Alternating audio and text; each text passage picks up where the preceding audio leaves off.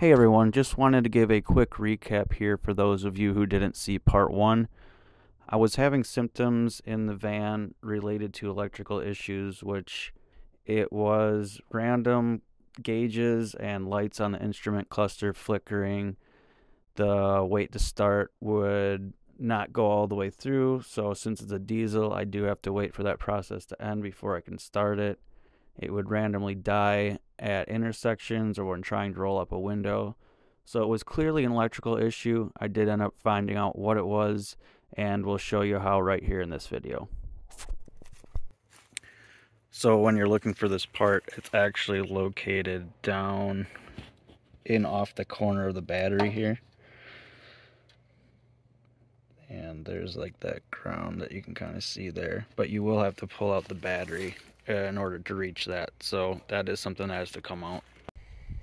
I did pull the battery mount case just to make it a little bit easier, and I wanted to see if it was chafing here too, which it wasn't.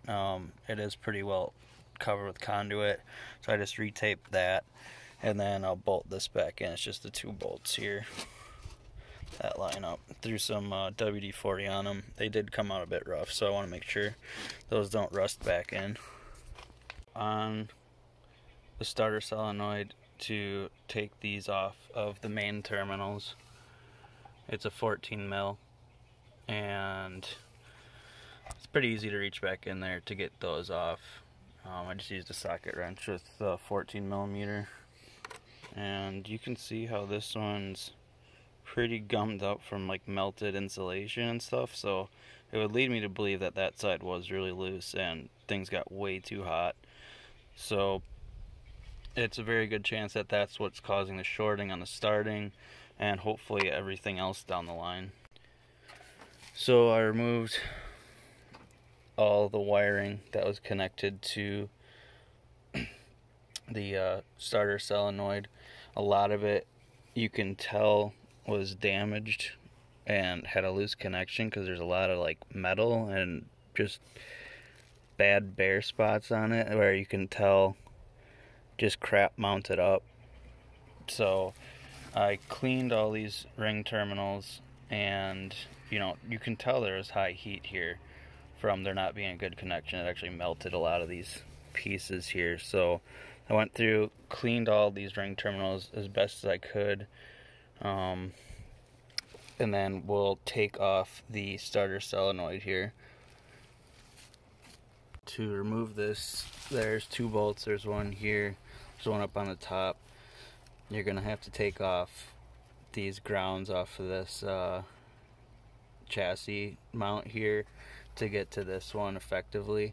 So unfortunately it's just something you're gonna have to do. It's really hard to reach back in there with the wrench and get the leverage that you need without getting this guy out of the way. So here's that ground, and this side screws into the actual chassis, and then this side is just stagnant for when you put the other nut on here to attach this second single cable ground. This is a double cable ground here that goes on the back side, actually attaching it to the chassis. And I'm going to clean those two up just to make sure I've got a good ground connection. So for this top one, I just put an extension on. It's the 8 mil, and you can kind of get past everything here. I did pull off that ground terminal there. Don't necessarily need to do that. It'll just make it easier for access to get everything hooked back up. So here's the starter solenoid. Once I pull it out, you can see the one side's got a bunch of melted insulation. Plus, whoever put it on last cross-threaded it, and that prong is bent pretty bad. It's like a $17 part from AutoZone, so I'm just gonna go pick one of those up. Okay, so here's the replacement. This one has two prongs because it's a Duralast, but you just put the lead to the starter on that S1. Negative one isn't used because that isn't there. So 17 bucks at AutoZone, not too bad. I kind of wish I had the Motorcraft one, but this one should be fine. So we'll get this put in and everything back hooked up. So to put the ground back on, you do need a deep socket. 7/16 is what I use to get that tightened. Put this with the 2 wires in on the bottom, and then it'll be the single ground here that goes on the top with the nut on the top of that. Alright, got the grounds back hooked up, so now to reconnect everything to the starter solenoid. Okay, now I got them both back on. The 2 yellow wires that come above and below, one that does feed the power distribution box. This one goes back into the engine, the power to the starter, which would make sense. So these ones came with lock washers, which is probably good. The last one didn't have those on there, and it did seem loose, so this should help with that.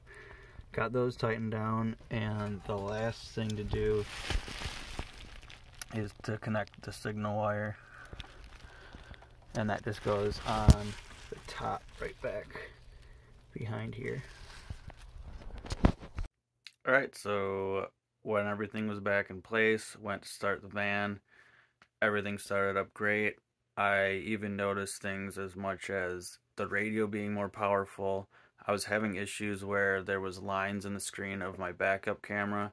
It was all because all of the main power going into the distribution box and to the starter was loose, so therefore you're going to have issues all the way down the line. It was only getting worse because I'm sure that not only got more loose and was just probably even in danger of frying, you know, something down the line, either the wire or the distribution box, which I can't even imagine how much that would cost. So glad I finally figured it out. I hope this helps you if you're having these similar issues. If you have questions, if you have symptoms that you're running into, you know, I may have had them too. It was just so intermittent, I couldn't even capture them all on video. So it was just a matter of finally narrowing it down to this part, getting it fixed for actually very cheap. And, you know, maybe I did the shift lever without necessarily having to do it, but since it is a common issue, I am glad that it's done. I do have the old one still if I do want to, you know, put that back in, but I'm just going to keep the new one. And you know, I'm just glad it's all worked out. It's been fixed for a while now. I've had no real issues. So thanks for watching. If you like this kind of stuff, you know, please consider subscribing, give me a like, and put a comment down in the comment section if you've got any questions or comments. Thanks, and we'll see you on the next one.